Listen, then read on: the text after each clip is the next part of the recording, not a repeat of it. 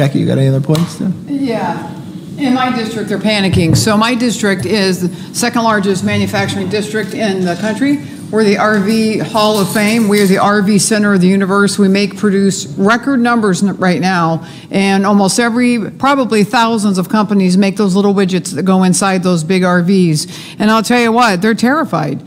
The minute that even the concept, when President Biden talked about we might be thinking about a mandate, my phone filled up with small business owners that were terrified, literally saying that I lose 50% of my workers tomorrow. What am I going to do? How are we going to do X, Y, Z? And that's exactly what's happening. You know, I've seen both Secretary Buttigieg, who is from my area in my district, and I look at the president, sent him a letter and basically said, you know what this looks like. And I've seen them both on stage in a cavalier attitude, shrugging their shoulders and making a joke about Christmas.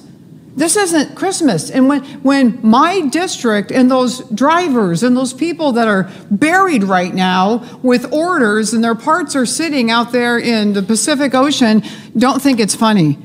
Because the pain transfers all the way through my district to my geographic area, which is Indianapolis, Detroit, and Chicago.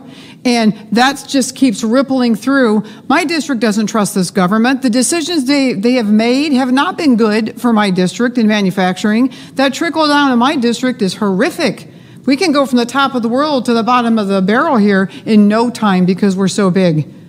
And, you know, my district's looking for hope. My district's looking that we take the House back next November and that we have a speaker in Kevin McCarthy and we do what we say we're going to do. We're going to repeal, we're going to rebuild the country, and we're going to include the American worker at the absolute top of the top and not the bottom of the bottom. I've never seen what's going on right now and the fear that's in the American worker because they feel like the whole country turned on them, and obviously the Biden administration has led the way.